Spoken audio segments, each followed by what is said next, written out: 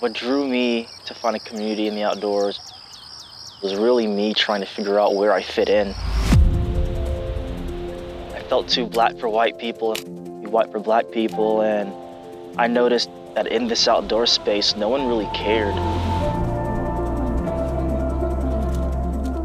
I might be the only black person I see climbing, but that's okay. Nice. It's that exact representation that needs to be shared in these spaces. I chose to take on the initiative, to be the example I never had, and within doing that, I've been able to realize I'm actually not alone.